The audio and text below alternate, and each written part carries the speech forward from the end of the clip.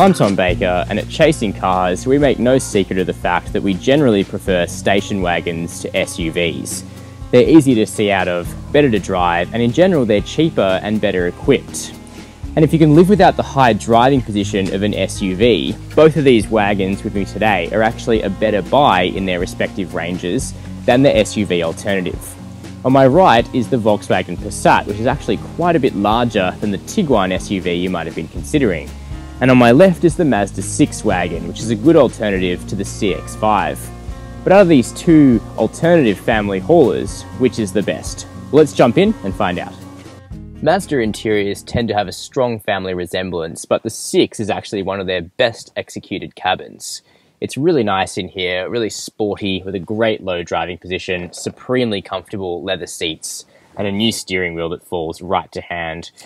The only way that the CX-5 bests the 6 interior is that it mounts the shifter and the rotary dial for the navigation higher up, which is more ergonomic. Speaking of that dial though, that's how you control this 7-inch touchscreen while the car is on the move. It's a great method of interaction. However, the screen's graphics are getting a little bit cheesy nowadays. You don't get Apple CarPlay and Android Auto, but you do get digital radio.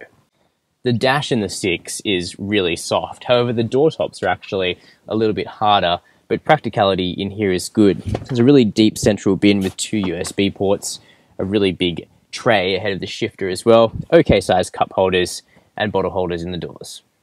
The Passat really takes Volkswagen's cabin design up a notch with this really classy long horizontal line incorporating the air vents. But that's about the only flourish in here because the Passat is certainly more conservative than the Mazda. However, it's really high quality. Everything that you touch in here is soft and there's a really convincing thud to the doors in this car. The seats are comfortable in any Passat, but this is the R line, which gets these beefy sports buckets, which are particularly supportive, although the leather isn't quite as supple as what you get in the Mazda. The driving position is decent, however. The technology in here revolves around this 8-inch touchscreen, which is easy to use, and it's the only one here to get Apple CarPlay and Android Auto. However, it doesn't have digital radio. On upper spec Passats, you can get this 12-inch digital driver's display, which is really cool. The storage in here though is good. There's a movable central armrest and there are large cup holders, a tray ahead of the shifter and nice felt-lined door bins. In the back of the Mazda 6 you get a good amount of space. For me as a 6-foot adult I've got good headroom, I've got good legroom, but my toe room is a little bit constricted back here. However, the kids will be absolutely fine and they'll love the fact that these rear seats in the higher spec cars are actually heated and you access those buttons from this flip down console where you also get 2 cup holders. Plus, air vents are standard on the Mazda 6 here in the back. The Passat is much larger in the back, and for me, I've got excellent headroom and really good legroom and toe room sitting behind myself. It's absolutely massive. These seats aren't heated, but you do get a pull-down center armrest with another pair of cup holders. You get air vents as standard, and this particular Passat has an adjustable temperature zone back here. Plus, there are big bottle holders in the doors. Unlike its SUV counterpart, the Mazda 6 does do without an electric tailgate, which is a slight annoyance, but the door is really light and easy to open. And once it is open, you'll find that this wagon has way more space than the CX-5 SUV, although not as much as the Volkswagen Passat. You get 506 litres back here. It's a good square shape. The boot lip is really low, so it's easy to slide things in and out. It's a fairly clever boot. Firstly, the cargo cover actually connects to the door so it doesn't get in your way, which is absolutely fantastic. I don't know why other brands haven't copied that. You get a couple of shallow bins either side of the floor. You get a couple of shopping bag hooks too. And like the Volkswagen, you can fold down those rear seats from right here to get about 1,600 litres of space. But it's the Passat which is the big daddy of wagon boots, because behind this electric tailgate you find an enormous 650 litres of space. That's actually almost 10% bigger than the Tiguan, which has the biggest boot in the medium SUV class. So you get my point about how wagons are more practical.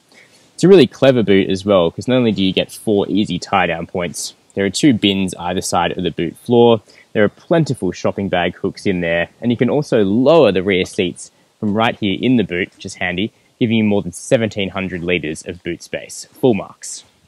The first thing you notice when you jump into the Mazda is just how superior its driving position is. It sounds like a bit of a cliche, but if you could turn a Mazda MX-5 into a station wagon, this is how it would feel from behind the wheel.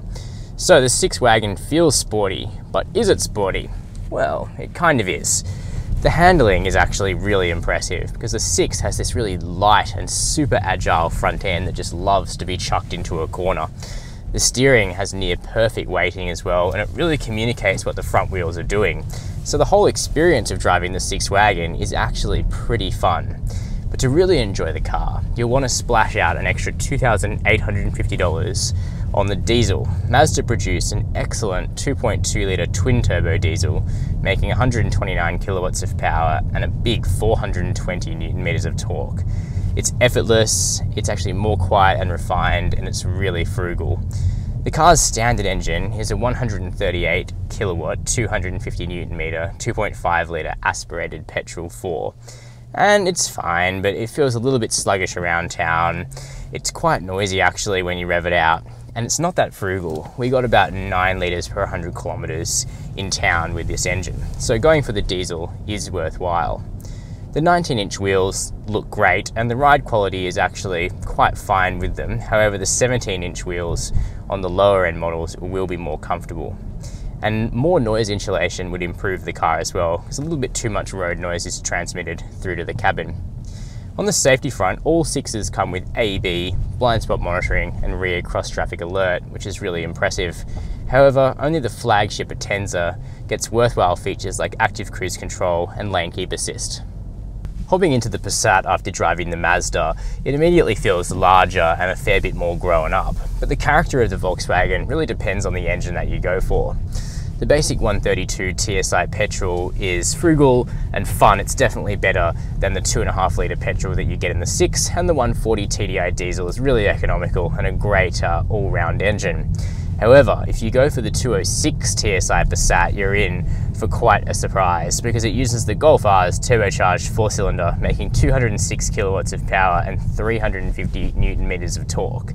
Now, this is a wagon with conservative styling, but it's devilishly fast as a family car and really appealing, something like a cut-price Audi S4. Because you also have all-wheel drive to claw you out of corners. You've got excellent Pirelli Cinturato tyres and just great dynamic ability. But you don't need the 206 TSI, which is quite expensive, to have fun, because every Passat gets a really nice chassis that corners remarkably well.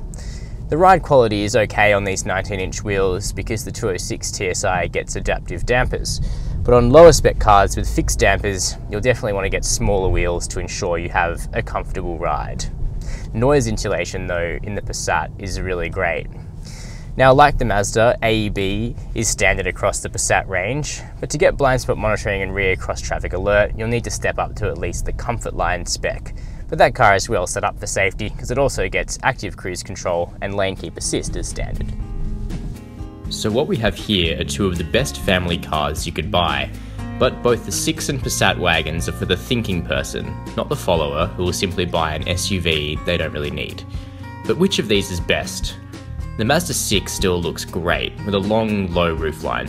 It's the most sporty, with a great seating position and a phenomenal twin-turbo diesel. It's the driver's car of the two, and it looks the best. By contrast, the Volkswagen Passat is the comfortable choice. It does distances brilliantly, it's incredibly quiet, and it has so much space. The sleeper 206 TSI is appealing, but the Passat takes the win simply because it nails the wagon brief by being safe, refined, and big enough for everything you can throw at it.